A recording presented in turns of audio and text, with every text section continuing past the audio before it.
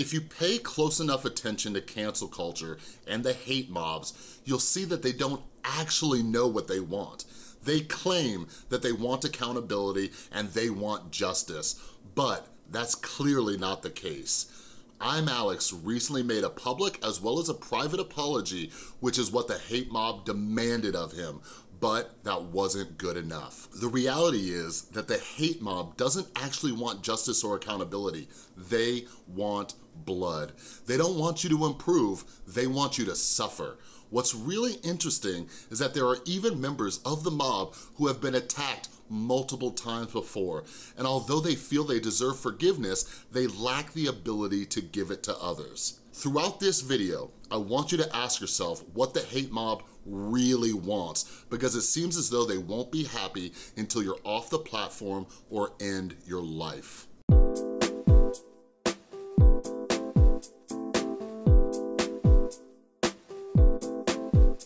What is up, everybody? This is Chris from the Rewired Soul, where we talk about the problem, but focus on the solution. And if you're new to my channel, what I like to do is take different topics going on in the YouTube community and try to see what lessons we can pull from them to improve our own mental and emotional well-being. So if you're into that stuff, make sure you subscribe and ring that notification bell. And yes, we are going to be talking about the ImAllexx situation, his apology, and cancel culture. And those of you who don't know, my brand new book, Canceled Inside YouTube Cancel Culture, is out now. It is free. So go check out the description, check out the pinned comment down below, go download yourself a copy. Like, cancel culture is absolutely brutal, and that's what we're gonna be talking about in this video. But anyways, I have been recording the audiobook, okay? I've been busting my butt to record the audiobook. I'm hoping it'll be out this week. The audiobook will be $10, but for anybody who does the $5 suggested donation of the ebook, you'll get the audiobook for free. So it's like half off. Pretty cool, right? And to be honest, I'd be really appreciative if you downloaded the $5 version, because YouTube has been demonetizing my videos like a mother. But anyways, let's jump into this video. For weeks, the hate mob has been demanding an apology from ImAllexx. They've said that this was all they wanted, and then all would be right in the universe. Once Alex released this apology, they'd remove the gun from his head and let him live his life in peace. The other day, on July 28th, Alex came out with his apology, and here's what it said. Recently, I spoke to Slazo and discussed as well as apologized for my support of Shay's original post and the way I handled the accusations that had been put forward. I came to the conclusion I had through multiple friends of mine reinforcing stories, as well as multiple other people coming forward privately with their own personal situations involving Slazo, which under the pretext I fully believed at the time. I should have waited for both sides of the story and regret supporting the post without having all the information and hearing Slazo's side. I have spoken to him since and apologized for jumping the gun, no matter how damning I believed the evidence was. It was a mistake to support the post, as no matter how much I believed that the allegations were true, it does not excuse the fact that it should have been given to the correct authorities to deal with properly and privately. I regret giving my personal opinion on the situation, as it was not necessary.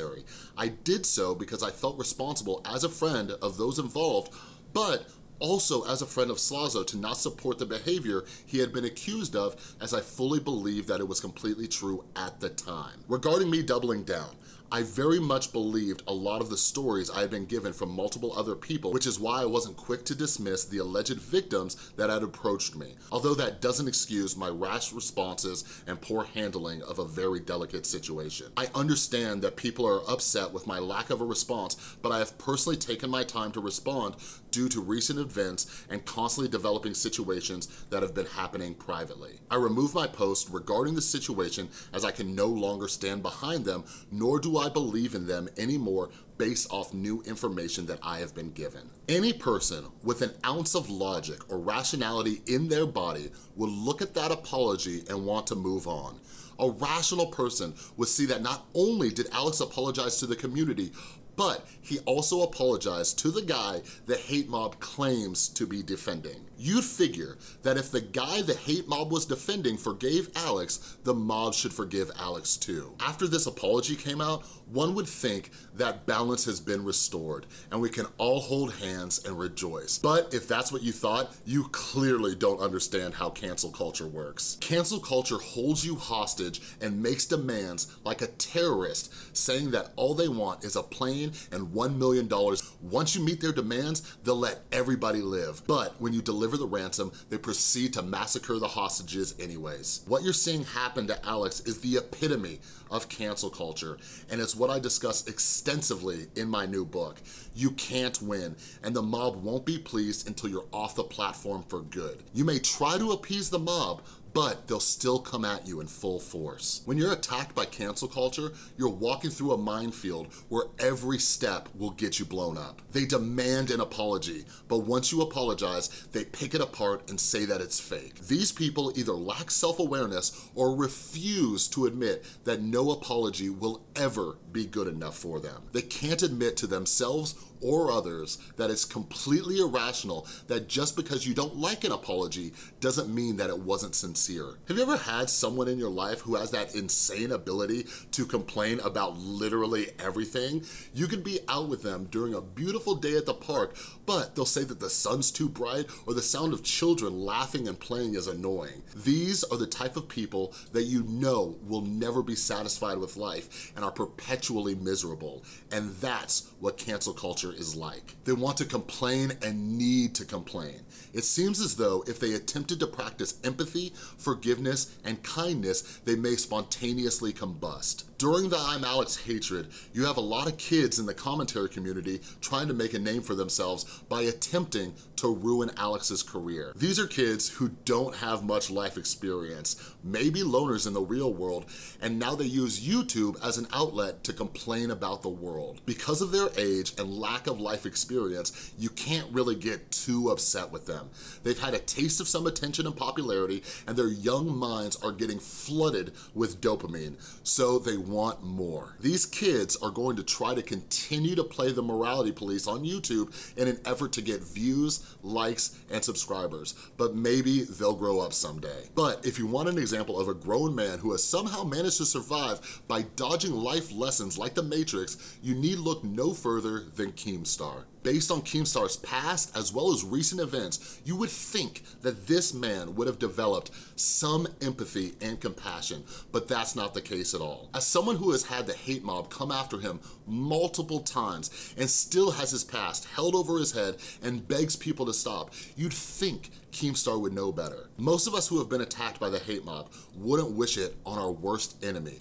But Keemstar is different. He went through it and he wants everyone to go through it too. What you need to know about Keemstar is that his problem with Alex isn't about the Slazo situation. It's about an old grudge that Keem can't let go of. Keemstar has attempted to create the narrative that this is about Alex falsely accusing Slazo, but if you listen to the Baited podcast, you know that's not true. See, what everyone in the YouTube community knows is that this exact same situation happened to Keemstar, and years later, he still has it thrown in his face. Keemstar falsely accused a man of being a pedophile on his platform, which isn't much different than what Alex did to Slazo, and some would even say that it's worse. Years later, Keemstar expects forgiveness. He expects people to let it go because he apologized and even donated money to the man. He wants to be absolved of his false accusations against a man, but he refuses to give it to someone else. While many of us develop more empathy when we've been through a situation ourselves, somehow Keemstar has managed to have less. What's even more interesting about Keemstar's lack of self-awareness and empathy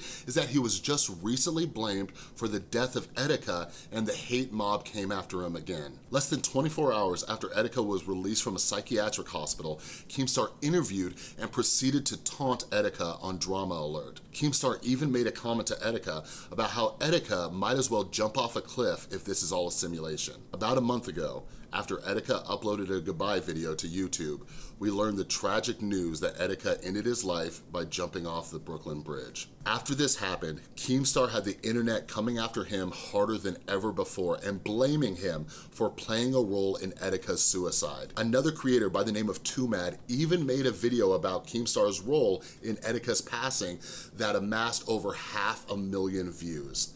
In the video, Tumad encouraged his audience to attack Keemstar on Twitter by spamming him with cricket emojis and Photoshop pictures of Keemstar as a cockroach. During this time, Keemstar begged and pleaded with the internet to stop. Keemstar even went as far to have Etika's mom send him a statement to try to get the hate mob to stop.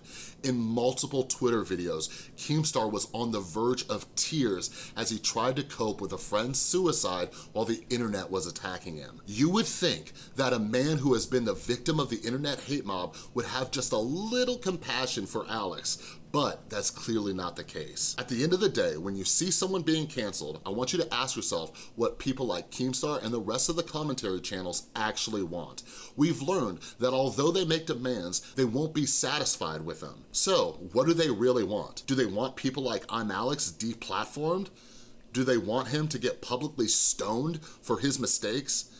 Cancel culture doesn't want anything more than for people to suffer, and that's why it needs to end. All right, everybody. Thanks for watching this video. I really want you to start looking at cancel culture and looking at the people involved in perpetuating these narratives and the hypocrisy and the lack of compassion and forgiveness, even though they want it for themselves. You know what I mean? Like, something I talk about in the book is I want you to think about what you would want, what you would expect if you made a mistake like this, all right? Just have a little bit of empathy in these situations, okay? But yeah, anyways, don't forget, check out the link in the description below and the pinned comment. Go download your free copy of Canceled, and the audiobook will be out soon, all right? But anyways, that's all I got for this video. If you like this video, please give it a thumbs up. If you're new, make sure you subscribe and ring that notification bell. And a huge, huge thank you to everybody supporting the channel over on Patreon. You are all amazing, and thank you so much to everybody who's already donated to the cause and helping me spread this message to everybody out there on the internet, all right? Thanks again for watching. I'll see you next time.